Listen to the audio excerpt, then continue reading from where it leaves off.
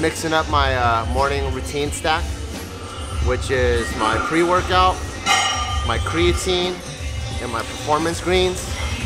Get a little bit of that caffeine in me, a little bit of that dynamine, that creatine, so I get a pump, and I get ready to fucking go. So I got a big fucking deadlift today. Today is gonna be one of those like PR zone days, you know what I mean? Like I've been ramping up the last 6 weeks, boom, boom, boom, boom, boom, higher and higher and higher. And today I have 535 program based off of what I did last week. If I hit it for a single, which means I'm not feeling that good, that's fine. I'm just gonna dial it back a little bit so I can hit a bigger weight next week. But if I feel good, and if I hit it for even 2 or 3, it's a PR. So I'm in that PR mindset today.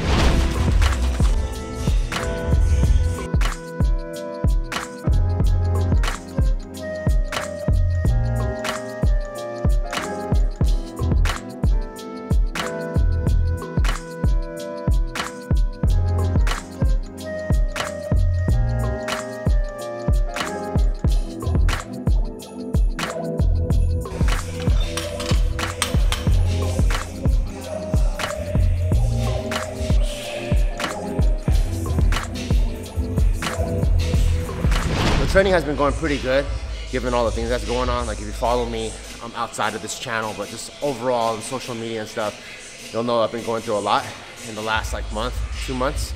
My pops passed away, Tyka's been getting a little more seizures, and before that we almost didn't close on our new house. There was just a lot of stress during that time. And you know, like ironically, you would think that like weights and getting jacked is like the least of your priorities, you know? Like when you got a lot of shit going on, you're like, move that shit to the side. I got other shit I gotta take care of. But what I realized is when you're in chaos, like you actually build confidence and you're able to steady yourself when you can control the controllable, you know? And your training, your body, that's like the absolute first thing you can control. You can make yourself go run a mile, you can make yourself go squat or do whatever before you can control any external factor. So what I've learned, as crazy as life gets, it's almost that much more important to commit myself to the gym. Because once I'm grounded there and I hit like my morning workout and I bust that out, I feel so confident as a human being that when I approach all my other problems, fuck it, I gotta drive to LA real quick to take care of my dad stuff. Oh, we gotta take Tyka to see like 5 doctors today, no problem. Because you're in a confident state, you know? I'm not in a defeated state. So when you're in a confident, like, state that's like, where you're a creature that's hungry, you take care of problems way differently. So as a result, I put a little bit less stress and pressure on hitting the numbers from week to week, because that will be an added stress. I just make sure I get in the gym and I get after it. And if the weights are there, that's awesome. But if not, you know, I'm lifting for outside greater goal, being a good dad, good business owner, good friend, all that stuff. So I'm happy to still consistently do what I'm supposed to do, and I haven't broken a single training day yet.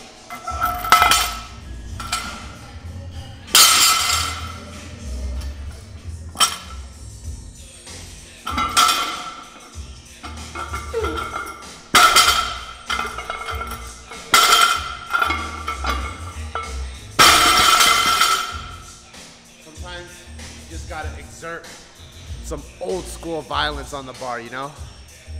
I know all my old coaches would be like, bro, your technique, bro, you're yanking like a motherfucker. I'm like, I know, but sometimes, you know, you could be, right?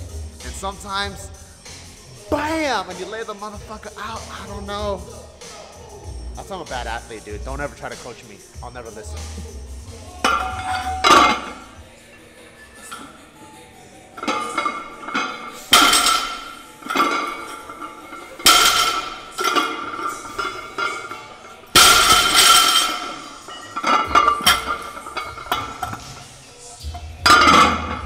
So, you know what's crazy is on training days where a PR is on the line, I actually get kind of nervous, like it's meet day.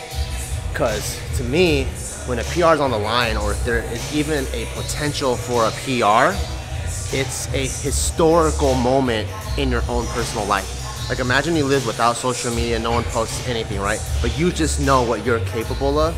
The first day you do a clap push-up, or the first day you're able to do a pull-up, or the first day you like jumped over a trash can or something, in your mind you almost remember that day because it's historical for you.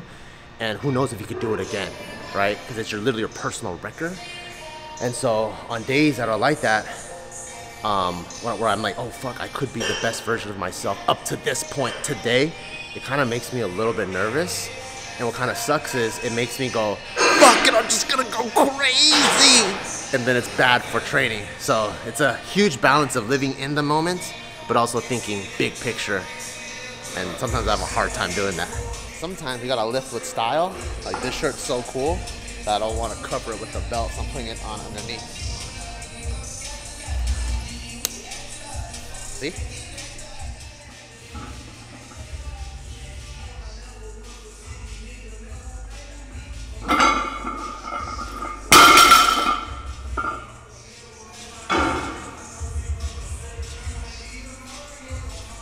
Sure, it does look pretty cool.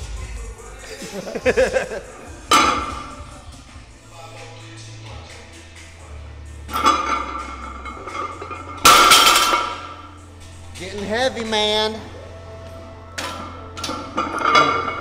looks like it moves pretty fast though. Yeah? Yeah. Because I think I know I only got pretty much 2 more jumps. I got 495. And then if it moves good, sets me up for a good, you know, alley-oop to hit my 535. But if it moves slow, it's gonna take away from it. So that's when the nerves kick in, you know? And you're like, am I gonna have a historical moment? I don't know, man.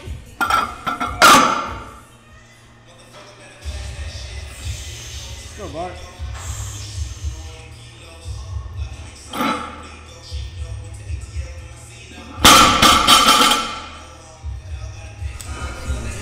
I actually don't know how it felt. I just kind of went numb. I was just trying to zone the fuck out, and like, you don't have too much at stake, sometimes you don't perform, so I try to like get that like historical bullshit that I was talking about out of the way, and just go be in the moment, have good form, and blast it.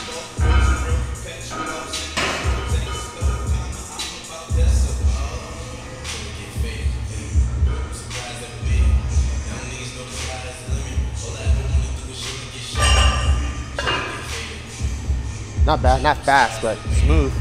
I'll do it one more time.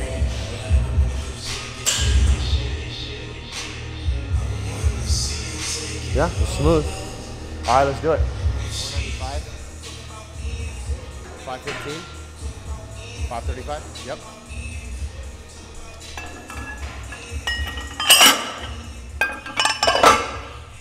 What are you drinking? Electrolytes and vitamin C and agua de piña flavor are immunity support. So helps out in multiple ways. One, electrolytes keep your body hydrated, and you know your muscles, when you try to go for a pump, because they got blood and water, you want to make it nice and juicy so it's protected. The vitamin C is helpful because Gio's sick. For just last week I was with my nephews, they were all sick too, so I'm still here trying to stay healthy.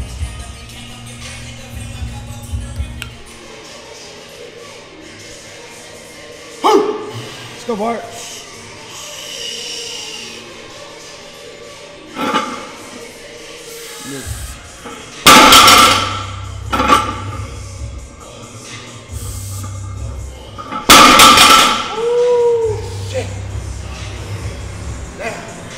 I wanted 3, I only got 2.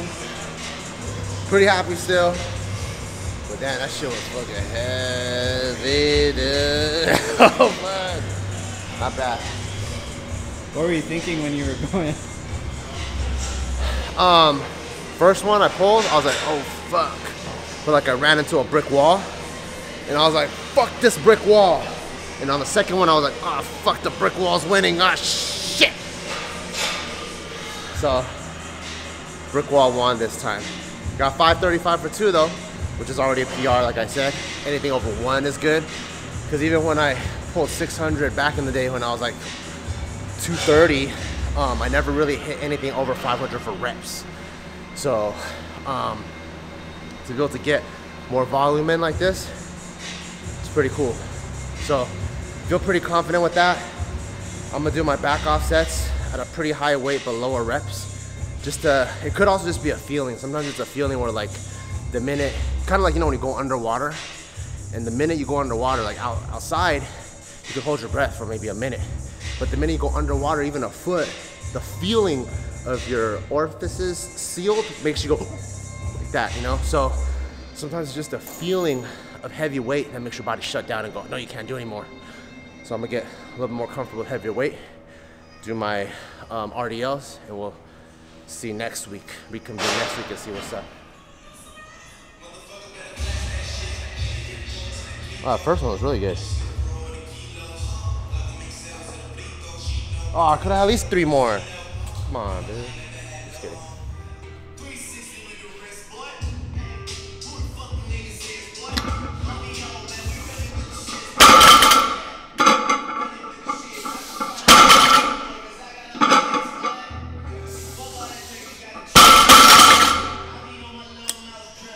Damn. She's getting heavy.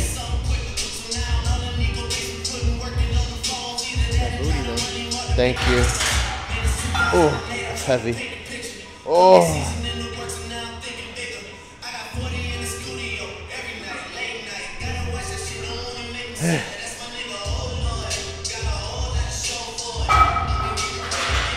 Feels good. You know, like, the way I kind of like view life is like you have all your little buckets. You know, like maybe your savings, your finances, you're saving for a little trip, your relationship with your parents, all the little stuff you got going on, you know?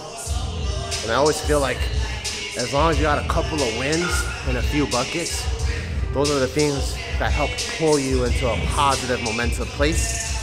And so yeah, the last couple of months have been pretty rough, but hitting 535 for 2, staying on track, keeping my weight at 193. Like since Get Lean, I have gained weight a little bit, but I brought it right back down. So being able to manage the controllable gives me like the confidence and the ability to go, you know what, everything else, I got it too. But since we're talking about my weight, let me show you the real, because nobody's trying to share the real, you know what I'm saying? So check it out. So when Get Lean was over, and then got a little cheat meal. And then, my bad. Just when Get Lean was over on here, got my lowest right here. Holidays comes, rough month. I'm a stress eater, it's done with but guess what? In the last week, I've been dialing it in. So back at 193. Control what we can, you know? And get after it.